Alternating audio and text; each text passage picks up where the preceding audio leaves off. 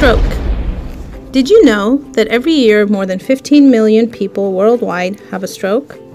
In the United States, stroke is the third leading cause of death.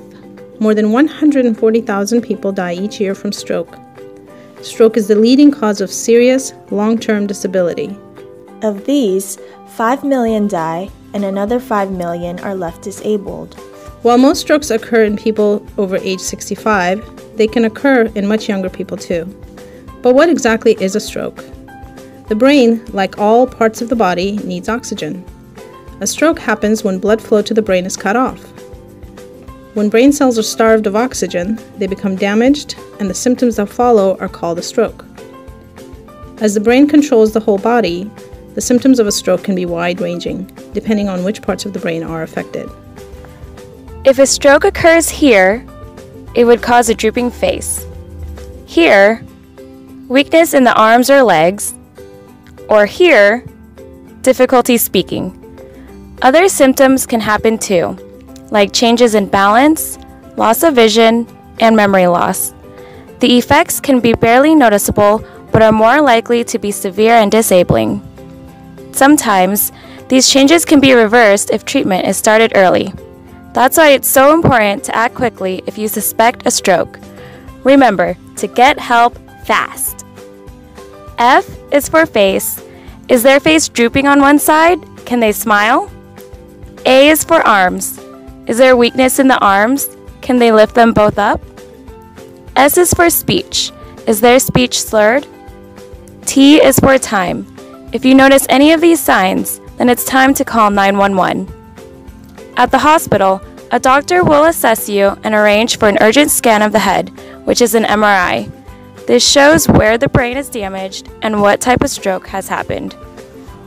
Strokes are put into two groups depending on the problem in the blood vessels supplying the brain. They can either be a blockage, called an ischemic stroke, or a bleed, called hemorrhagic stroke.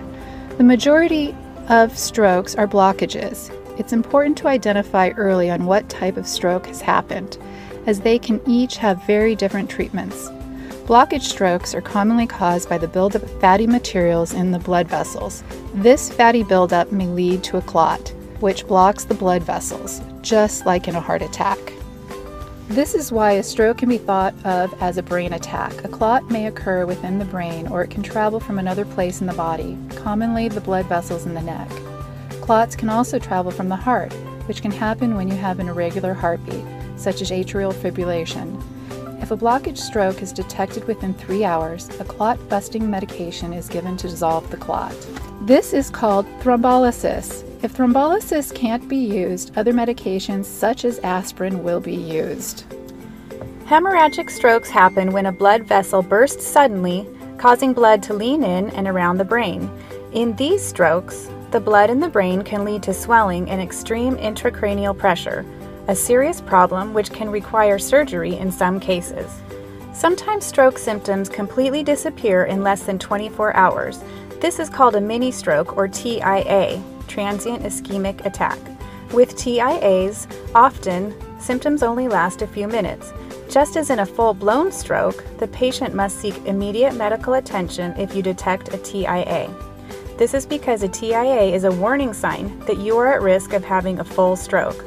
Whether you have a TIA or a stroke, lifelong daily medications are started right away to help prevent further episodes. The effects of a stroke can be disabling, but given time, the brain can slowly adapt to restore some previously lost abilities. This is why stroke rehab is so important. Rehab can be challenging, but many specialists are on hand to help alongside doctors and nurses. If the stroke causes difficulty swallowing, dietitians can recommend special diets, utensils, or feeding tubes. If the patient has problems with communication, speech and language therapists can help. If it has become difficult to walk or perform daily tasks, physical therapists and occupational therapists can offer exercises and home adaptation to restore activities of daily living functions. Also, after a stroke, people often feel frustrated or depressed that they can't do the things that they used to, and they don't like being dependent on others. Counselors can help talk through these feelings and recommend groups to refer to for further support. We've talked about strokes, but what can we do to prevent them from happening?